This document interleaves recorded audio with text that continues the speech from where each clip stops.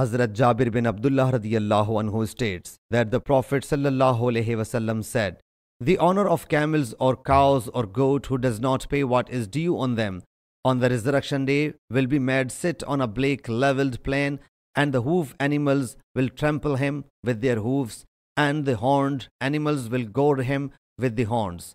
That day an animal will be hornless or broken horn." We submitted, "O Allah's Apostle sallallahu alaihi wasallam, what is their right?" He sallallahu alaihi wasallam said, "Landing the he camel on gratis and giving the camel in order to draw water with a bucket, milking them while watering them, making someone mount them in Allah's way.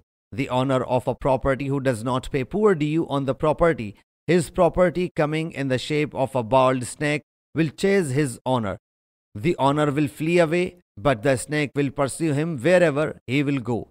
And it will be said to him, 'It is your property regarding which you would show parsimony.' At last, finding no way out, the property owner will insert his hand in its mouth, and that snake will chew his hand like a male camel." Sahih Muslim Hadith number 2294.